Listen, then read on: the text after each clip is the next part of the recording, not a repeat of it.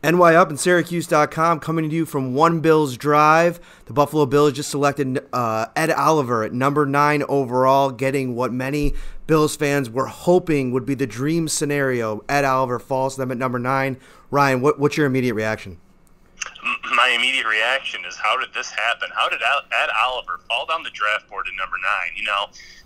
Within the last week or two, there was a lot of talk that he was going number 3 to the Jets, or he was going to go in the top 5, top 6. So when you saw that he started that tumble down the draft board, same with Josh Allen, you sat there, you said, wow, one of these players realistically could be falling to Buffalo.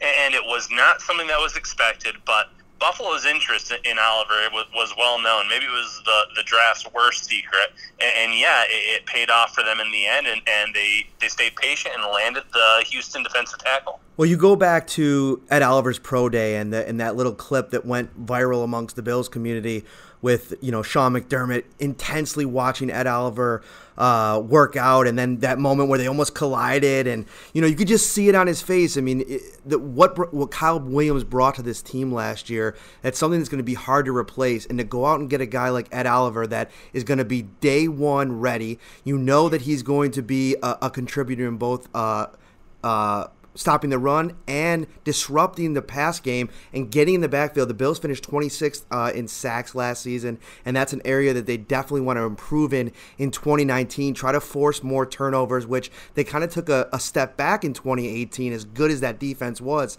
when they were forcing a ton of turnovers when they went to the playoffs in 2017.